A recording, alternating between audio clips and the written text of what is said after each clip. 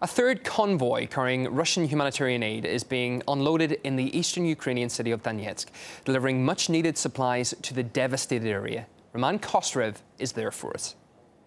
It carries around 2,000 tons of aid, really essential for the locals, and some of whom haven't had water or electricity for months that the shelling's been going on here by the Ukrainian military. The locals will also receive over 300 electric generators and 30 tons of medicine. This is the third time that Russia delivers humanitarian aid here. The first time was back in August, and at that point Russian humanitarian aid was stalled at the border due to lack of a go-ahead by the Ukrainian government. Nevertheless, it went through, and this second humanitarian aid convoy arrived in Lugansk last week. Actually, was exactly on Saturday. Okay, let's get some analysis from political commentator Alexander Mercouris. Alexander, welcome to the programme. After the second convoy delivered aid to Lugansk, the EU slammed the move, saying it threatened Ukraine's sovereignty. But how is bringing food and water a threat to Kiev?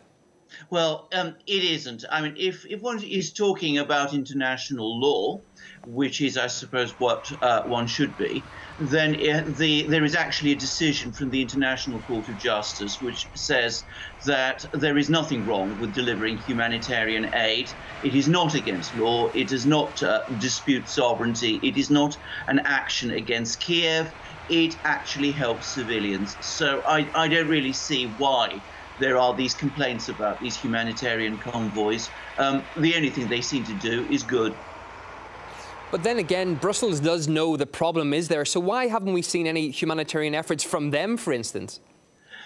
I think the problem Brussels has is that they don't particularly want to admit that there is a humanitarian crisis in the eastern Ukraine publicly by sending aid, because, of course, that would contradict the narrative that they have, which is that there wasn't a tremendous war there fought by Kiev.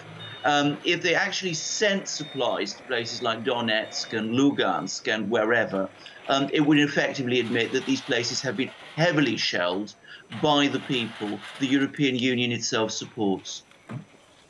Now, about a week into the truce, President Poroshenko said he would welcome military aid from the US and NATO. How does this add up with peace efforts and a supposedly finalised truce?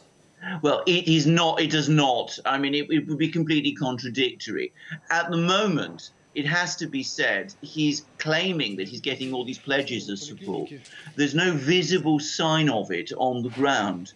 And I think the reason he is making these sort of comments is more political than military, in the sense that he needs pledges of military aid from the West, or wants pledges of military aid from the West, as a sign that they politically support him in his efforts to keep Ukraine together.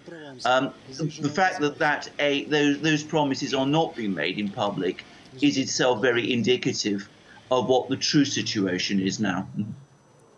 Political commentator Alexander Mercouris, great to get your take this hour. Thank you.